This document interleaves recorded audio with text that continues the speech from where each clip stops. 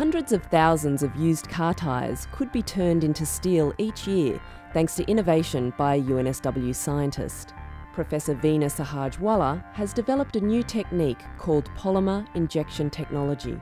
Rubber partly replaces coke in electric arc furnaces, removing used tyres from our waste stream and cutting energy, costs and emissions associated with steelmaking.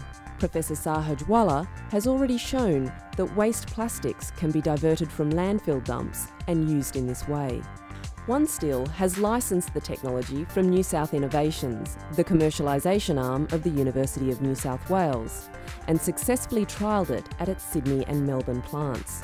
The invention has the potential to divert 285,000 car tyres from landfill. The Australian company says it's made steelmaking cheaper and more efficient by slashing its power use by millions of kilowatts per year, as well as cutting its use of coking coal by between 12 and 16%. The technology could massively cut power use and carbon emissions by the world's 300 electric arc furnace steelmaking plants, which account for 30% of crude steel output globally. The creative spark of an Australian inventor is about to transform steelmaking by making it a win for business and the environment.